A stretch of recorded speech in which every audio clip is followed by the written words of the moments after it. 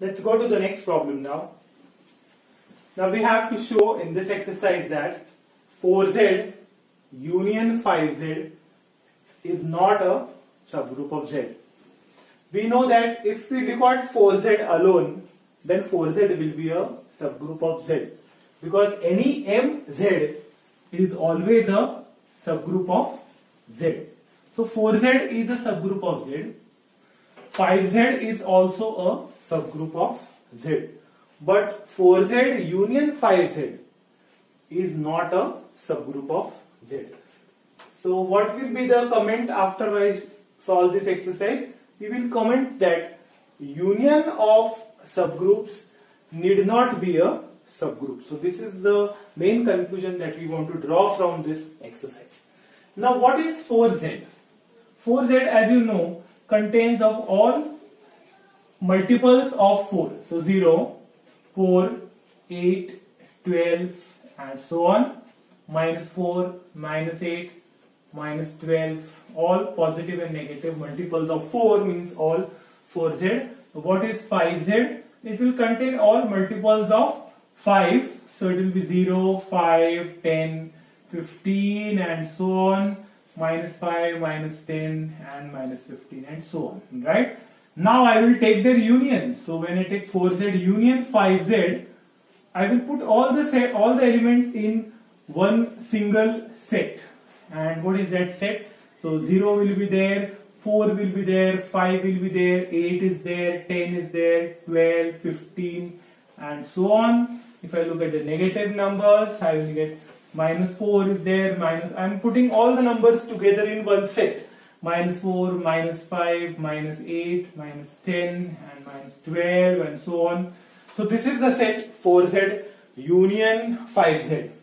Now why this set cannot form a group with respect to addition?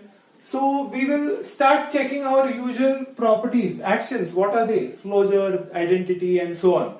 So if I pick up any two elements of this set, is there addition again in that set? That should be the meaning of closure. So suppose I pick 5 and 8. So I am taking 5 from this set. I am taking 8 is also from that set. What is the addition of 5 and 8? The addition of 5 and 8 is 13. Is there 13 element in this set? No. This means that the closure will not be satisfied. So that's why once the closure fails, I don't have to really check all other properties. So what will I do in the solution? I will say it is not a subgroup because why? Because if I take an element 5 in the set, which is 4z union 5z, and let us take some other element in this set. Suppose I take 8 in this set, which is also in 4z union 5z, then does 5 plus 8 belong to the set? Yes or no?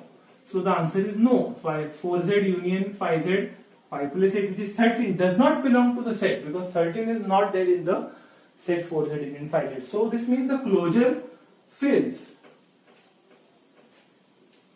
The closure action does not hold, and therefore I will not check any other properties of this set about group, and I will declare that this set 4z union 5z is not a group.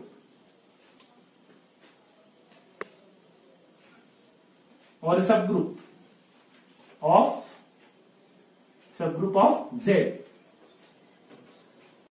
Now we will now take an example in which H is a subgroup, K is a subgroup, and H union K is also a subgroup. That example is very easy. You take H is equal to again 4z, and you take K is equal to 8z. Right? Now what is 4z? 4z is all multiples of 4. 0, plus or minus 4, plus minus 8, and plus minus 12 and so on. What is 8z? 8z is 0, plus minus 8, plus minus 16 and so on. Right? So if I take the union of these sets 4z union 8z, do you see that you will get 0? You will get 4 also in that set. You will get 8 also in that set. You will get 12 also in that set, because 12 is here. You will get 16 also in that set, and all these numbers will be. So who is this set? Eventually 4z union 8z comes up to be equal to 4z. Right? Now, so 4z union 8z is equal to 4z. So this means that, but I know that 4z is a subgroup of z. So my conclusion is that 4z union 8z is a subgroup of z. So it may happen sometimes the union can be a subgroup of z. For examples like this, the union need not be a subgroup of z. That is why the comment that we have made is now making sense, that if I take a subgroup H of G, if I take a subgroup K of G, can I surely say that it is not a subgroup? No. Can I surely say that it is always a subgroup? No. Sometimes it will be a subgroup, sometimes it will not be a subgroup. So that's why we are saying that H union K need not be a subgroup of Z. So this finishes our exercise.